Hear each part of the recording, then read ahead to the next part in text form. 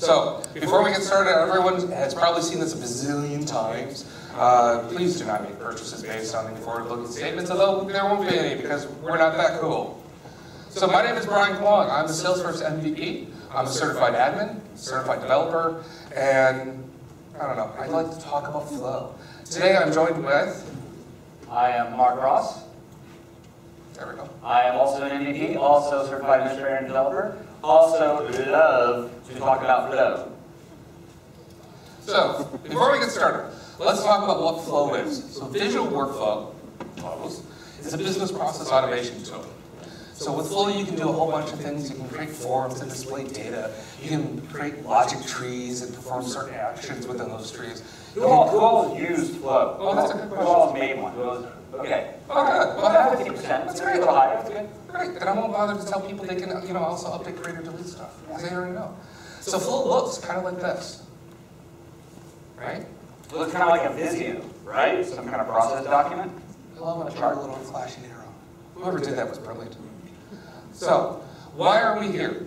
Well, visual flow for me is a declarative code for admins. It's the new powerhouse for admins to basically manipulate Salesforce.com like the admin gods we are. Needless to say, Mark and I are big fans of flow. Really big fans of flow. We're flow fanatics. You may say we're flownatics. Thank you, Flownatic Brother Brian. Welcome, everyone, to the annual meeting of the Flownatics Association. For those of you who may be new to our little cabal, a Flownatic loves to create flow. They replicate, or they replace their triggers, their apex triggers they have with flows. They know their vocabulary, and you must, of course, enjoy flow country. And there will be much flow country. And now, if everyone will please stand. I'm serious. Yes. Audience participation is required. Stand. We warned you with Twitter that we are the audience participation. We shall now open up our annual meeting with the Flownatic Pledge.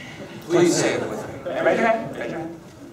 I, my name. I, my name. Pledge to uphold the values and the best practices of the Flownatics. Pledge to uphold the values and best practices of the Flownatics. I solemnly swear upon the pain of Apex to share and spread the good word of the Flownatics to all who will listen, and especially to those who don't. I solemnly swear upon pain of Apex to share and spread the good word of Flownatics to all who will listen, and especially to those who don't. I shall forever hold flow as my primary starting element deep in my heart, mind, soul, and web browser.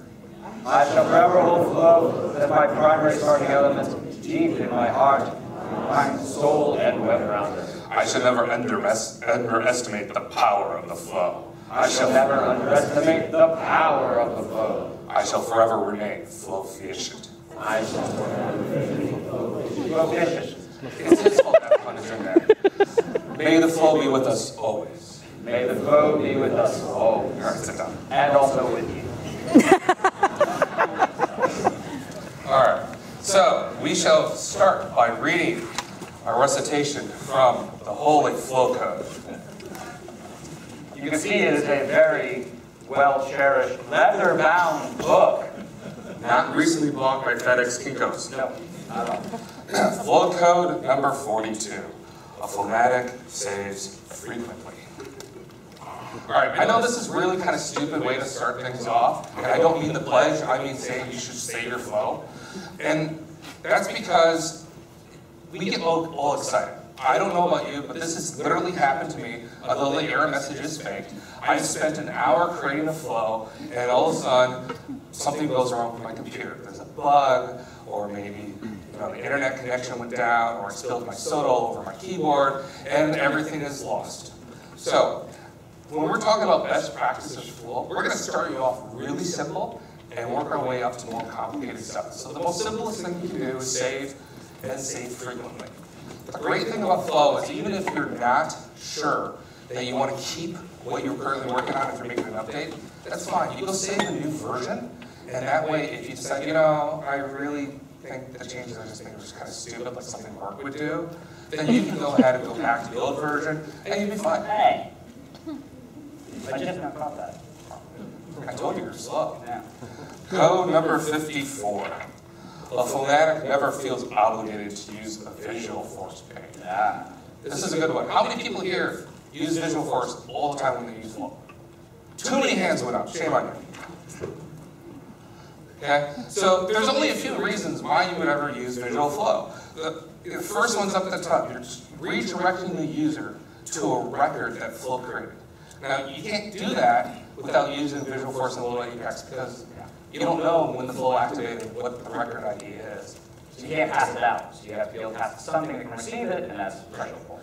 You're trying to change the look, the feel, the style of the flow, or you absolutely, positively, you can't get away with it, have to use a custom controller, a visual force control. Those are the only three reasons, and I put the last one down there simply because I lack imagination, and I couldn't think of an actual reason why you would ever have to positively either. So there's really only two reasons you should ever have to use visual flow with your flow. The right way to do it is with the flow URL. So highlighted up there, you can see the flow URL that my wonderful Dreamforce 2014 flow is using. You can put that in a custom button, custom link, and you can use Salesforce merge fields like anything else. So if you're going to redirect the user back to a record that already exists, all you need to do is use what's called a ret URL. Am I pronouncing it? Yeah. Okay. Because I say ret URL. So here, the ret URL is simply just the opportunity account ID, and that way, when the user goes and finishes the flow, it takes them to the account. You can do that to the opportunity and contact, it doesn't matter, as long as you're able to get to the ID field in your custom button or custom link.